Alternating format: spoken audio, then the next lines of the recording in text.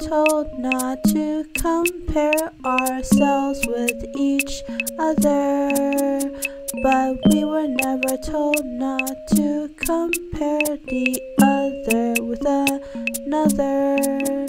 I want for myself what is best, by definition that is what's better than the rest.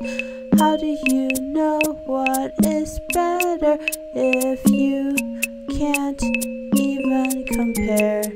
Don't lie to me that your love is blind. I hate the double standard. How are men allowed to go on double dates? Have women compete for their love, while a woman has to be loyal or get labeled as pump and dump? Don't try to impose those values on me. Screw this passivity. I want to date the man of my dreams.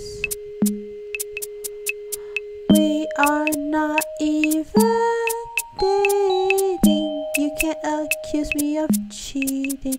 I shouldn't have to wait till I'm 30-something for someone to come up to me and say I'm pretty. We were told not to compare ourselves with each other, but we were never told not to compare the other with another. I want for myself what is best, by definition that is what's better than the rest. How do you know what is better if you can't even compare?